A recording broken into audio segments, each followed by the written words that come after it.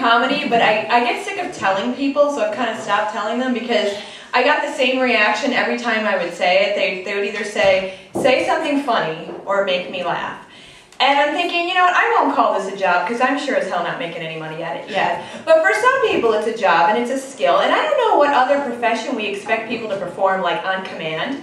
I can tell you when I'm out and about with friends, if I meet somebody and they say, oh, I'm a gynecologist, you can be damn sure I am not laying spread eagle on the floor of a TJI Friday saying, things are happening this week.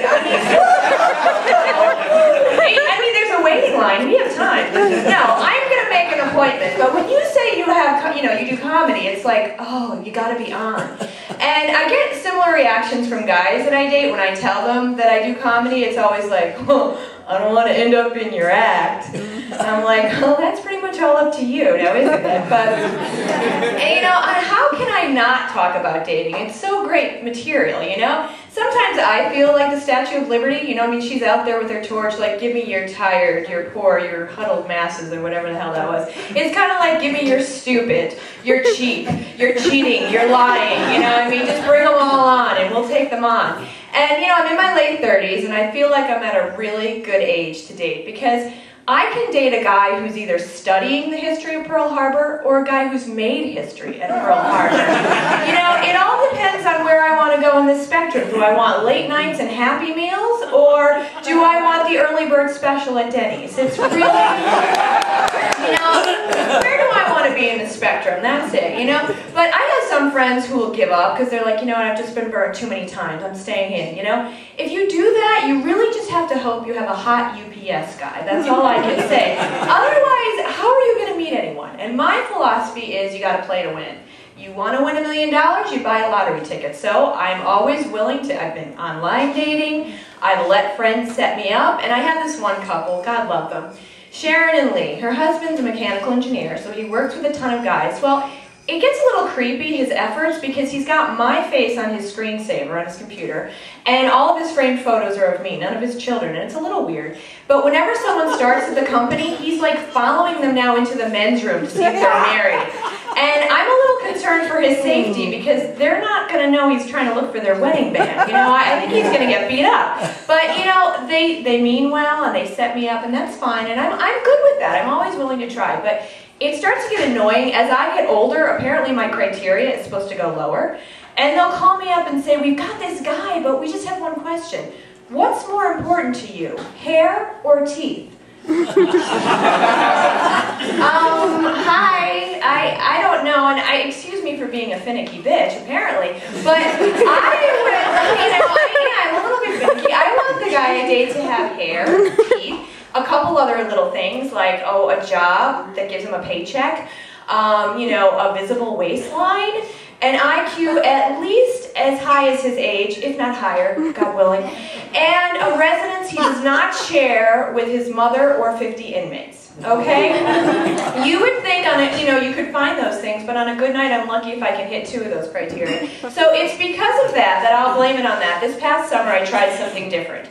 I dipped my foot, and a lot more than that, into the kiddie pool of dating. I dated a guy who was 11 years younger than me, and I gotta say, I should have had the first clue with a backwards baseball cap, the fraternity sweatshirt, and the flip-flops that maybe we were not a match. But I thought, hey, I'm 37, I've lived this long, what the hell's a couple more months out of my life? So, we went out, and in the beginning we had some problems with the language barrier, because he'd be like, dude, my phone is blowing up. And I was like, oh, I guess his cell phone is malfunctioning. But what it really meant is that he had so many people calling him, he was just like being bombarded, his phone was blowing up. And the other one, he'd be hanging out with his friends every night, and he'd say, oh yeah, we were just burning. And I thought, oh no, I hope they don't have a fever. And then I was worried maybe they were like, they pyromaniacs, I don't know. And he's like, oh no, burning means smoking pot. Oh, cool, okay. So we didn't have a lot of the same interests, hobbies, friends, anything, ambition, that kind of thing. But, you know, I figured, what the hell, I'll try it. And, you know, my married friends, of course, were so psyched about it. They're like, 11 years younger, that's so hot. And then I'd look at him and I'd see that shit-eating grin and the backwards hat, and I'm like, what the hell is this idiot even doing in my house? I'm like, can I leave the door unlocked? What's happening here right now? And, you know, my friends would ask, like, well, he doesn't wear the hat when you go out and stuff. Yes, he does. And I'd be like, oh my God, you think we leave the house? No.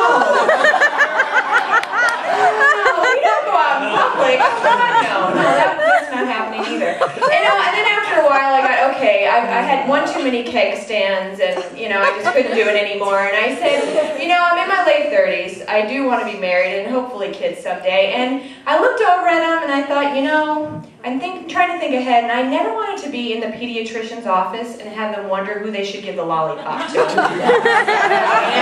like, I want to have kids, I don't want to date them.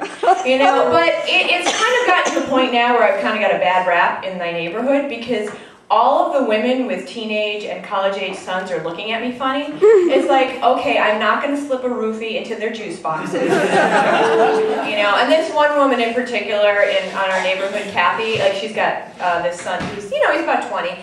I'm like, really, Kathy, I've been seeing you looking at me. I know you're hearing stories. Trust me, I'm really not after your son. Really, it's true. I mean, have you looked at him lately? I mean, really looked at him lately? I mean, he really does have a face that only you could love. I mean, come on. And now your poppy, on the other hand, is he